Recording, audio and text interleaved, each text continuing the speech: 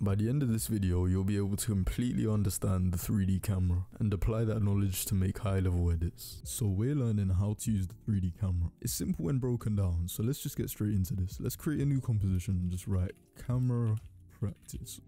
Let's press OK and let's come to this left corner and go to new and then camera. As you can see, there's a lot of settings here, but let's break it down. So we have the type of camera. The one node camera is the most simple one. It moves like a handheld camera. This is the most simple one to understand. The two node camera moves around a point. So there's going to be a point of interest and the camera is almost like on a leash. It will move around that point of interest as opposed to the one node camera, which is going to move just like a normal handheld camera. There's no point of interest. It's not attached to anything. It's just going to move like a handheld camera. Today we're going to use the two node camera. So select that. The preset, this seems confusing. I like to just keep it at 50mm. This isn't exactly important as you can change all of these values. So what is this going to do? Well, this is going to select a preset for the film size and everything you see here. The main thing is the focal length and focus distance. Now, when we turn on depth of field, this is going to allow a camera blur. The camera blur can be changed when we're in the actual edit. So this isn't too important, but it's good to understand what these values mean. These values are going to determine how far away the camera has to be for something to be in focus and something to be out of focus. The aperture basically determines how much blur there is. So you know how you have a Gaussian blur and the value starts from 0 and it goes up. This is the same thing. How much blur is there? These you don't exactly have to worry about. Now this all looks overwhelming and confusing, but we don't need to worry. Set the preset to 50mm and everything will look just normal. Everything will be fine. You don't have to change these or worry about anything. These are just simple settings that honestly won't matter. So now we know that, let's press OK. Now I'm going to set the view from active camera to custom view 1. And this is going to allow us to be able to understand what the camera does. We can see the camera and we can see what would be in view if we had something there. As this is a two node camera, we have a point of interest and this is what the camera is going to operate around. This is the leash which I spoke about. Now, because we have this two node camera, this camera is going to interact differently with these values as opposed to a one node camera. So here you can see the point of interest. We could move this and it will interact with the camera. So we can move this point of interest downwards and that means that the camera will angle itself downwards. Then we have the position. This is going to move the actual position of the camera. So as you can see, the camera is physically moving down. Also right, left, forwards, backwards. This value also represents the zoom. However, they aren't connected. So when you move this, the zoom will not change, as you can see there. These two work hand in hand. If I move the position of the camera, the point of interest will not move. And vice versa, if I move the point of interest, the camera in space will not move. When we move both of these, say we move this downwards and we move the camera downwards, we move the whole thing downwards. And this leads on to why people say link it to a null object. See, with a normal camera with only one node, you don't have this problem where you have to move both of these values at the same time. You can see if I press P here and I position the camera downwards, the whole thing moves, as opposed to this where I'd have to move both the point of interest and the position of the camera to regain a normal viewing angle at a lower position. When you're working with 2D layers, this is going to be important because if you're only using the camera just to move around the composition without having to animate every layer, being able to move the camera left and right and up and down will enable you to navigate that much easier than having to animate both the point of interest and the position. So this is why we link it to a null object. As you can see here with a null object, if we parent link this and we go to the position, when we move the position, the whole camera will move as well. That's why people tell you to link it to a null object. Now, any keyframe you make on this null object will also apply to the camera. And we can also set more keyframes for the, say, the point of interest, and they will work simultaneously. So now we've gone through that, let's go through the camera options. What are these? This is the zoom. Now this is standard. This means that there's pretty much no zoom. Imagine you have a handheld camera. If you have no zoom, there's no zoom. This is the no zoom. If we increase this, the zoom's going to increase. If we decrease this, the zoom will decrease. This is literally a value. Imagine you have a handheld camera. This is the value for that zoom button you press. This will change the zoom, but the camera is not moving in 3D space. Depth of field, we already know if we have this turned on, there will be a blur depending on what's in focus. The things in focus will be within this because the focus distance is here. If we move this, we can see the focus distance changing. The focus distance is moving backwards. Therefore, what's in focus is within this box at the back. What's out of focus is in front of it. So this will apply when we start to move things in 3D space. So originally we might be working with a 2D composition. But what if we turn them layers 3D and we move the focus distance back? Well, if we also move an object forward and we have another object in the back, you will see the blur. There will be a blur in this object in the front. Vice versa, if you decrease this value, comes closer to the camera, you'll see the objects in the back will become blurred and the objects in the front will become clear. The aperture value is how much blur will be applied to the things not in focus. So if you increase this, there will be more blur for the things not in focus. A value roughly around this usually looks good enough. But remember, you can change it to however you want. It depends on the edit. It depends on if you're using other blurs or not. It all just depends. And then you have these, which I think is worth you just experimenting with. It's not something you'd usually use in an edit, but I think it's definitely very key and you could play around with it and probably find something really interesting. But we understand the main principles of how this camera works. So now we can move on to how to actually use it in edits. So now we understand how to actually use the 3D camera. Let's go through how we can apply that to make some good edits. This is what we're starting off with. We can make this good just using the 3D camera. So let's get straight into it. Let's come to this bottom left corner. Let's right click, go to new and create a camera. We're going to use a 2 node here with the preset of 50mm. We're going to press OK. Bring this to the bottom. Grab all these layers and make it 3D.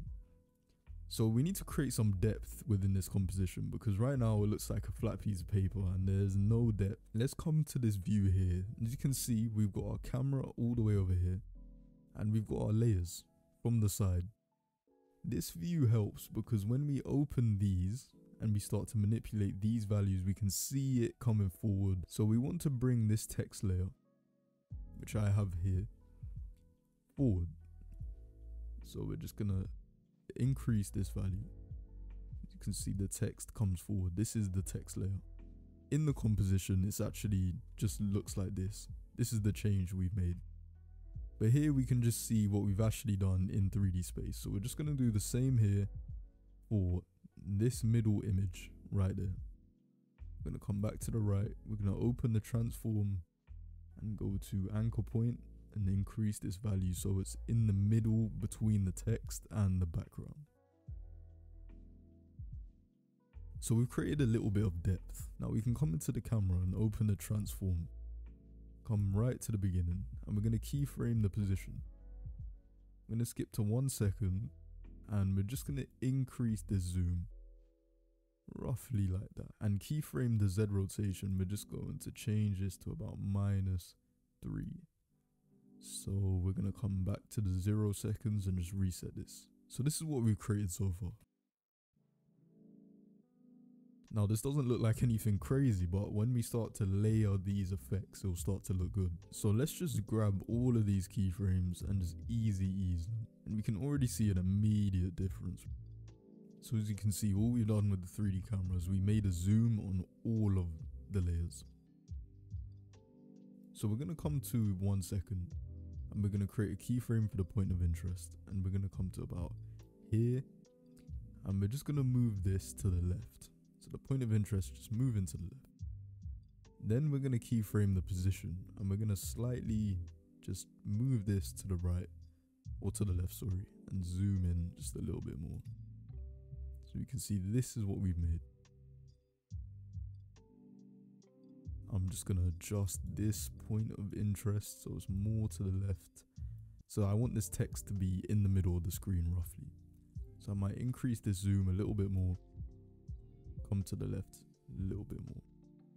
So as you can see, we have this. Now this will start to look better as we layer. So let's grab these keyframes and just ease them like this. And I'm going to move this keyframe slightly backwards. So now what we want to do is we want to press this position here. We want to come to the graph.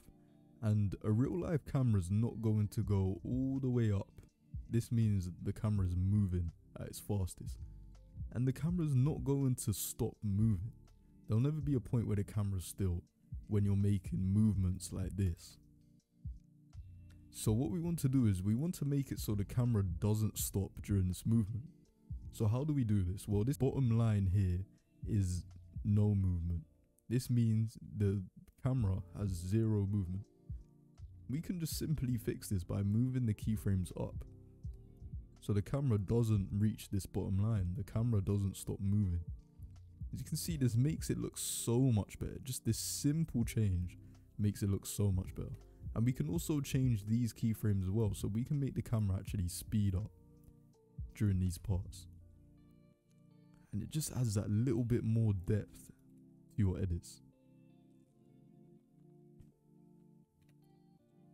So here also, we're just going to change this. This is the easy ease. This is what easy ease does. It just creates a graph like this. We're just going to move this slightly to the left. So there's a little bit of a steeper ramp here, and then it's going to curve off. So as you can see, this is what we've created. So we're starting to create a bit of depth now. We started off with 3 images that didn't move, and now we're starting to get a little bit of depth. So what I'm going to do here is I'm going to come back to this. I'm just going to increase the zoom a little bit more.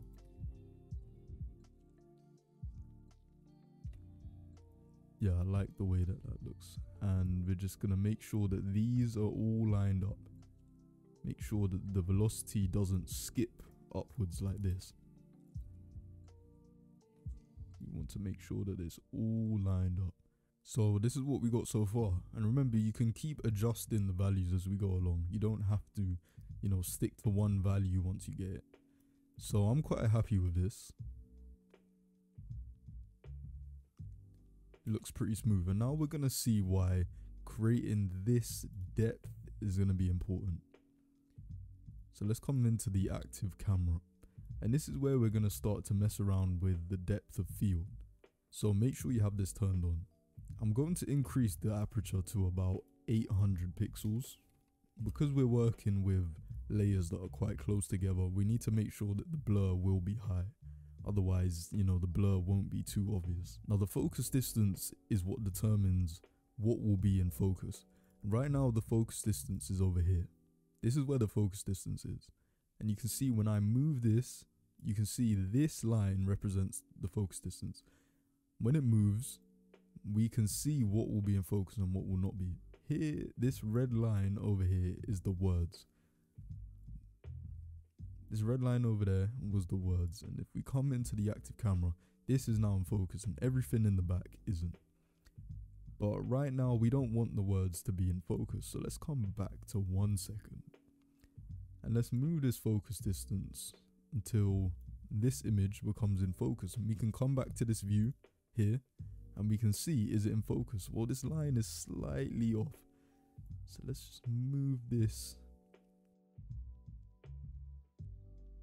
Come back in and there we go. We got that in focus. Perfect. Now let's keyframe this. And let's go to the beginning and just reset. So here we have the background image in focus and it's going to change to that image there. Now as the text comes in, we want to change the focus distance so that the text is in focus and the background isn't. So we'll come back to our view that we had here, the right. If you're getting confused, this line here is the background. And as you can see, we haven't moved it. So this is going to stay here the whole time. So let's bring this focus distance forward all the way till we get to this red line, which is our text. Let's come to the active camera and you can see that this is now in focus. So as we've made a keyframe, you'll be able to see the different images shifting.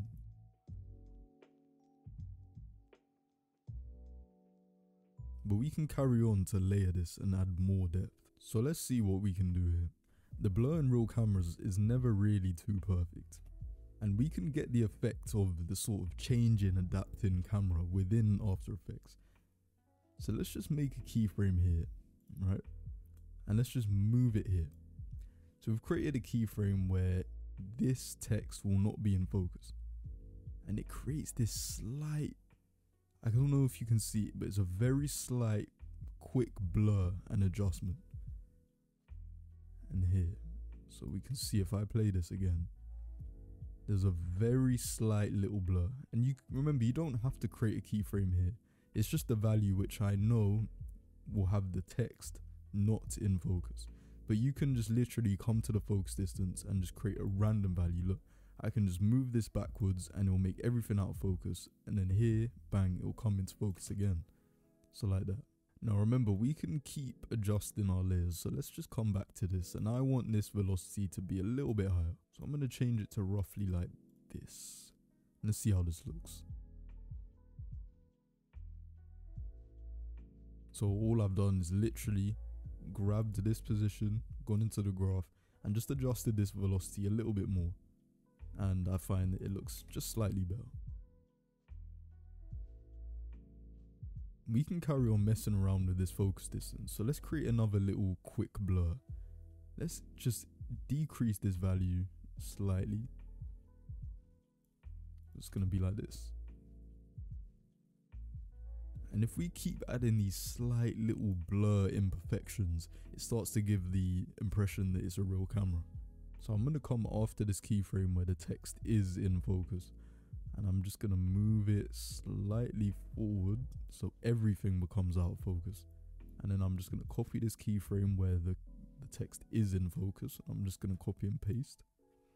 So we can see we get that slight little quick blur effect. We need to make it so the camera comes back into position so that this image just looks normal. So how do we do that? Well, all we have to do is just grab all of these keyframes we made at the start and copy and paste them roughly about here. Got to select your camera, just copy and paste, and don't forget to get this point of interest and just do the same. And you got it back in the middle and it looks all back to normal. And remember, this focus distance is going to change, so it's going to look slightly out of focus. So we'll find the keyframe that's in focus, place it roughly about here. Now there's one last thing I want to show you. So come over to this box in the bottom left, let's create a new null object and let's link this together. Let's just go to transform, position, hold Alt on the keyboard and left click. And we're going to create the expression wiggle 3, 2. Now this is going to make a sort of handheld look. And it's just going to finish off your edit. You may have to come into the camera and just add a little bit of a zoom at the beginning keyframe. And if this is too much, we can always just come back in here and change it. So maybe we could change this value to 1. And yeah, once you get something you're happy with, I mean, you can always build on this. I mean, this is a very simple edit. I just made this so, you know, everyone can do it. You just get 3 images, 2 images, put them together, you layer them in 3D space and you create a nice edit. So, yeah.